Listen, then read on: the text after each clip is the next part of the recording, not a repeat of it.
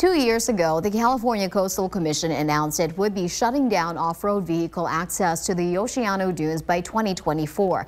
But this week, a San Luis Obispo County Superior Court judge ruled that the commission did not have the authority to do so.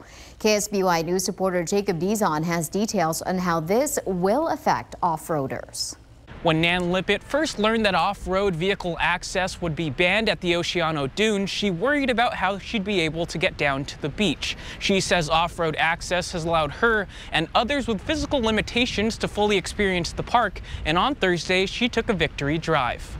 I am truly grateful that we have this amazing place that is accessible for millions of Californians that may be disabled. By the end of the year, Lippitt would have no longer been able to bring her car to the shoreline after a 2021 vote from the California Coastal Commission sought to ban vehicle access. In response, the nonprofit Friends of the Oceano Dunes filed multiple lawsuits against the commission, and on Wednesday, the San Luis Obispo County Superior Court ruled in their favor. That victory says that the Coastal Commission must vacate their decision that it did in March of 2021, and they can no longer close the SVRA and remove all the vehicles, and no longer can they close Pier Avenue's access to the beach. Sudi says the commission's grounds for terminating off-road access stemmed from environmental concerns that vehicles on the beach were a detriment to the surrounding sensitive environment. Some locals who were visiting the dunes Thursday said while they don't have an issue with off-roading itself,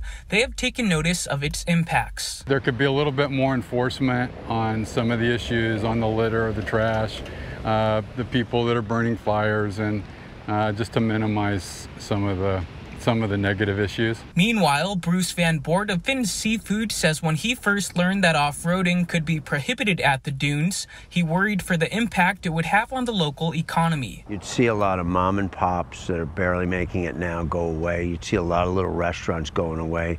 The impact from the person who comes out here with their off-road vehicle is just tremendous impact to the people. The San Luis Obispo County Superior Court's ruling found the Coastal Commission was not in the position to issue a permanent closure to off-road access, adding that their desired amendments must be made at the county level. In response, a statement from the California State Parks Department said they respect the court's ruling to allow off-road vehicle recreation to continue. Thursday morning, Nan Lippitt celebrated the outcome. I'm overjoyed that I will be able to continue to enjoy the coast. This is the only place, virtually the only place in the entire state of California where I can come and have a beach experience.